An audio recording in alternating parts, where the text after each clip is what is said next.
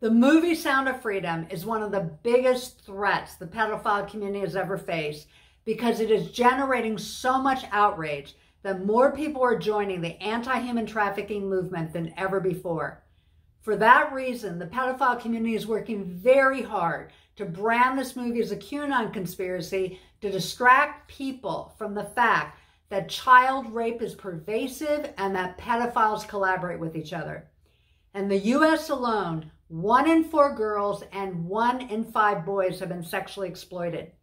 The FBI has taken down pedophile chat rooms in the dark web with as many as 200,000 members, where they sell child porn to each other, children, and use their influence to create narratives that support their agenda.